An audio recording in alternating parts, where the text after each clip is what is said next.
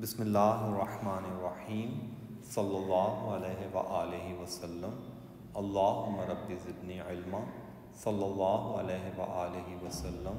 Ameen. Alhamdulillahi rabbil alameen. In this lecture, I will discuss the integration of this fraction 1 upon x square plus a square. An important advice for me and for everyone: we must be nice to others. Integration of this fraction 1 upon x square plus a square. The coefficient of x is 1 and we have positive sign here, and both the terms are in square form. And this fraction is not the application of the basic formula 1 and 2. To integrate this fraction, we use this formula. We write the reciprocal of this constant here. The reciprocal of a is 1 upon a, and it should be here.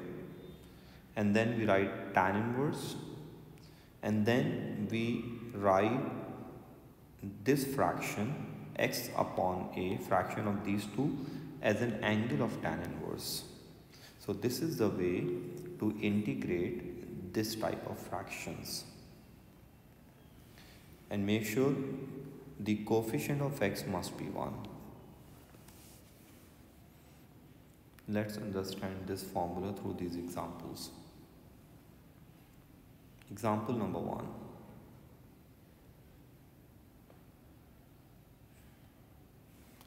See, to integrate this fraction, we will use this formula. Number 1, we have to check two things. The coefficient of x must be 1 and both terms must be in square form. And obviously, we must have positive sign between the terms. Now, to integrate this fraction, we need to write reciprocal of this here. The reciprocal of 5 is 1 upon 5. Then we need to write tan inverse. And then we need to write this fraction x upon 5 as an angle of tan inverse. So this is the way to integrate this type of functions. Example number 2. Now in this case, we first need to make coefficient of x square 1 by taking this 2 common. So first take 2 common from these two.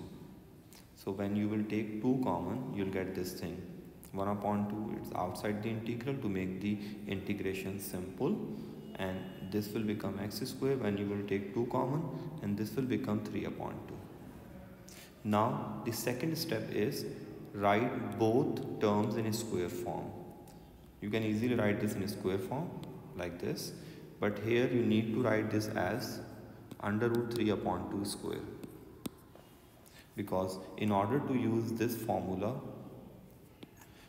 both the terms must be in square form. So first make the coefficient of x 1 by taking this 2 common from these two terms, and then write both the terms in square form. 3 upon 2 is under root 3 upon 2 whole square.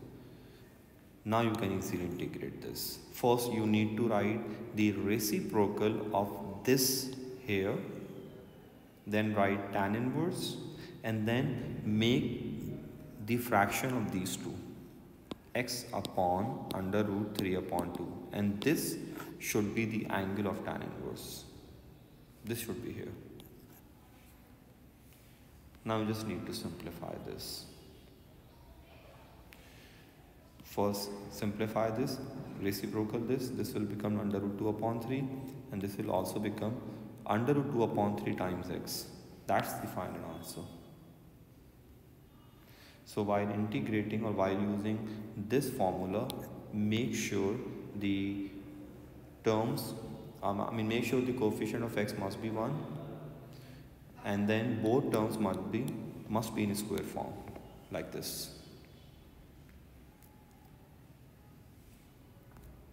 Another example. Again, we have to make the coefficient of x square 1 by taking 9 common from these two. When you will take 9 common from these two, you will get x square here and 16 upon 9 here, and 9 is here.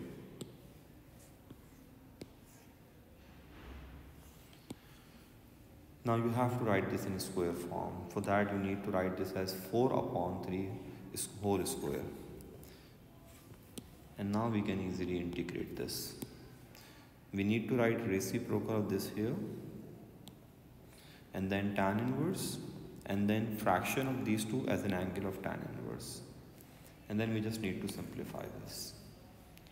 This will become 3 upon 4. After cancellation with this 9, we have 1 upon 12 tan inverse, and this is 3x upon 4 plus c. This is the way to integrate these types of functions. The important part of this is first make the coefficient of x square 1 and then write both the terms in square form. Next example. Well, to integrate this function, first we have to make coefficient of x square 1 by taking 3 common from these two. So when you will take 3 common from these two terms, you will get 1 upon 3 here, and this will become 2 upon 3. And then you have to write this in square form like this.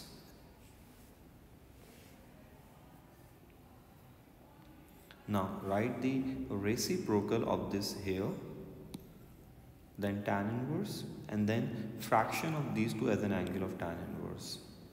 And this 1 upon 3 is here. Now simplify this. This will become under root 3 upon 2. This will become under root 3 upon 2 times x, and these are the limits. So you can apply the limit side by side. So under root 2 here, and then minus under root 2 here. And then you just need to simplify this. Under root tan inverse root 3 is pi by 3, and tan inverse minus root 3 is minus pi by 3, and this minus will make this plus. And that's the final answer. You all know how to apply the limits. The important part is right integration. So make sure you first write this in this form correctly, and then use the formula correctly.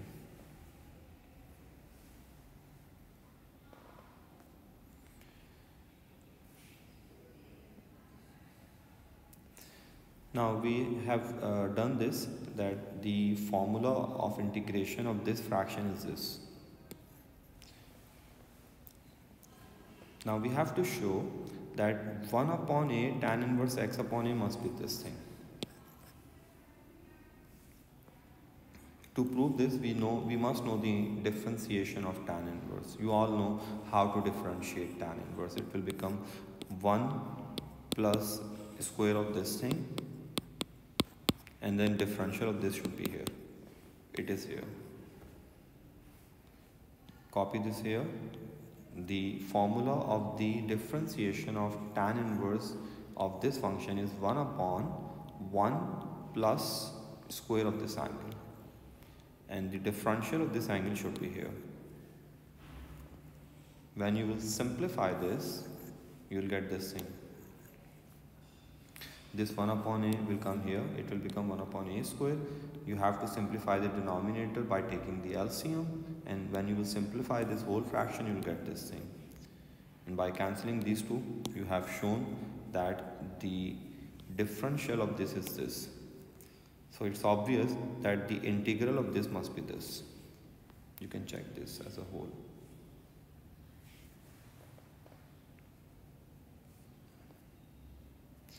Well, this is all. I hope this lecture will help you to understand how to integrate these types of fractions with the help of this formula. Good luck to everyone. Allah Hafiz.